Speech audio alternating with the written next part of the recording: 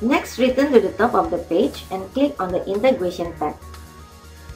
The first section of the integration feature of InstaMember is the integration to the different autoresponders.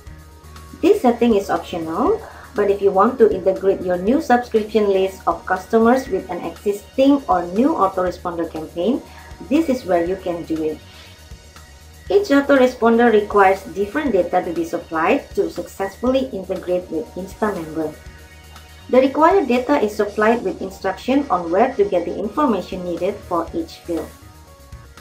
InstaMember also supports other integrations, Amazon Web Services, enter the access key ID and secret access key as well as the S3 bucket name to protect the files within that bucket or folder. Please note that once you protect a bucket in your S3 account, all files in this bucket is accessible only by InstaMember. Next, Facebook integration.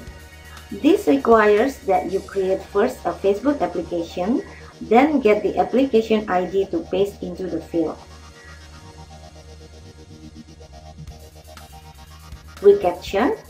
We hate spam as much as you do, and in order to address this concern, InstaMember has the feature of reCAPTCHA integration. Once you are done setting up the integration of your preference, save or update these changes.